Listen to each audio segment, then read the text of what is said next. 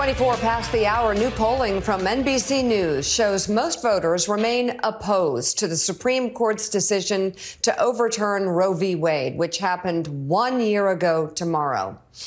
In the survey, 61% say they disapprove of the decision to remove federal protections for abortion rights. 36% support the ruling. That is unchanged from a poll taken last September.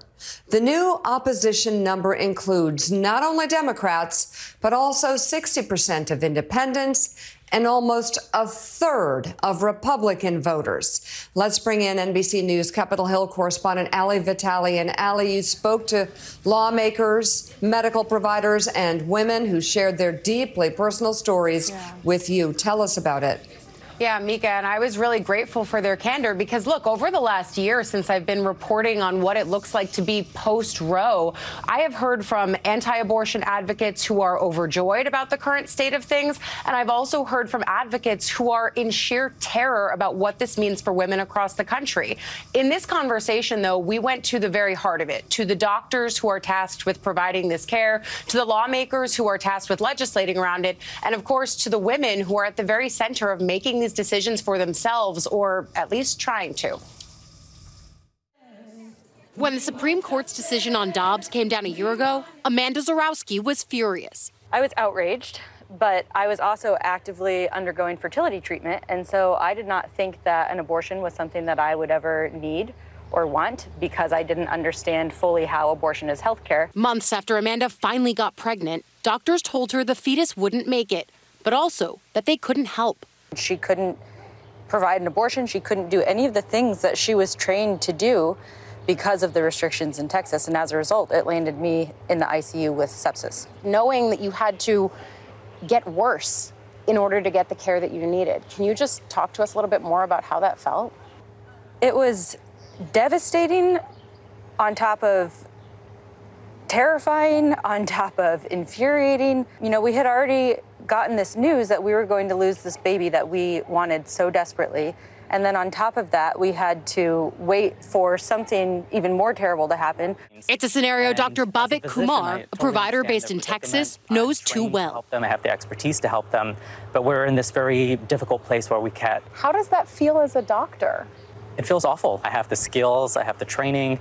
I went to medical school, residency for over a decade, and instead of helping them, I have to say no over and over and over again. This conversation with women who've had abortions, doctors, and Democratic lawmakers provides a snapshot of the impact of the first year without the protections of Roe v. Wade overturned by the Supreme Court.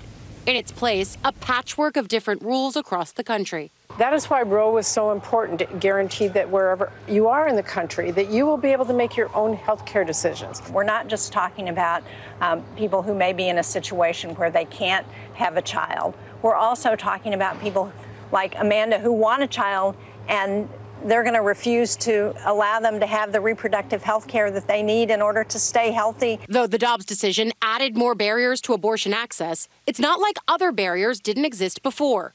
For Mia Lee Renna, an Army veteran who had her abortion years before the Dobbs decision came down, it wasn't just accessing care, it was the stigma around it. I've overheard my superiors talking about how pregnant women were worthless. And I, quite frankly, never wanted to be a parent. I still don't want to be a parent. So as soon as I found out I was pregnant, I made the call to a local clinic. Mia counts herself as lucky that she could travel to access the abortion she sought, and that she only had to travel an hour to do so. Other people have to drive and fly much further to access that procedure.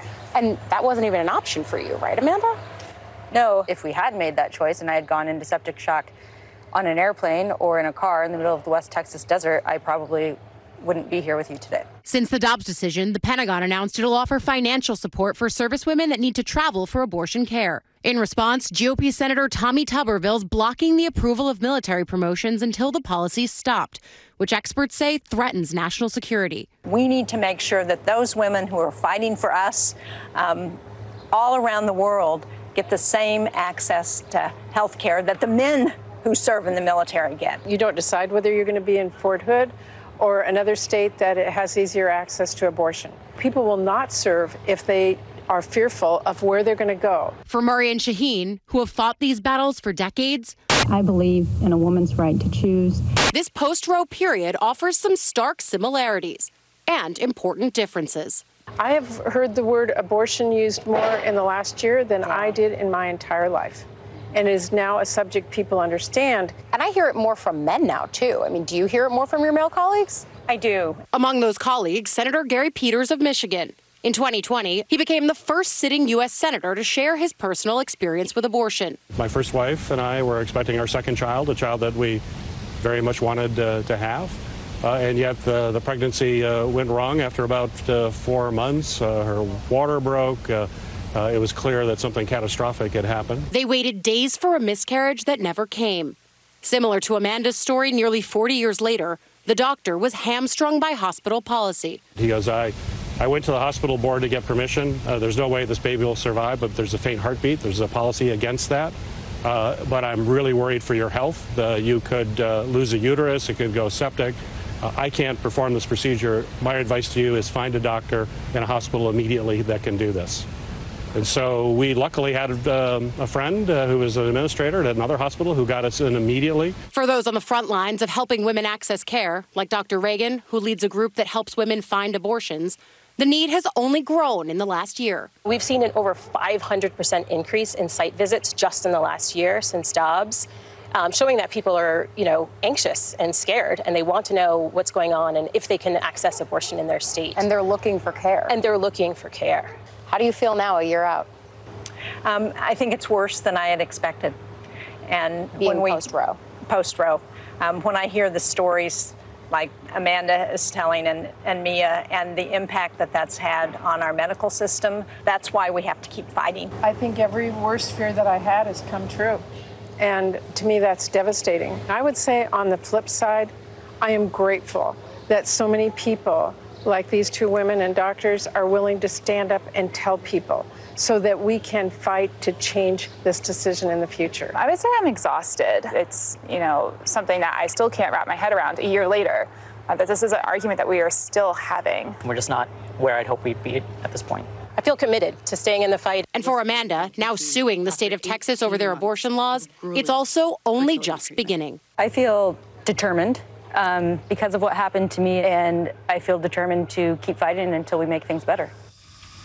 And look, Mika, for all of the folks that I talked to there, this is only just the beginning. We're at a point now where we would have otherwise been saying that we were 50 years celebrating the anniversary of Roe versus Wade. Instead, now there is an entirely new landscape out there that presents barriers for women to care, but then also quickly the conversation turns to the politics of it. And it's important that you led with that new polling that we have out this morning that does show why Republican candidates in the halls of Congress, where I see them, on the campaign trail where I see them, are having a tough time talking about this issue because by and large, after decades of pushing for the overturning of Roe, they got what they wanted, and it's not exactly popular or in step with the American public right now.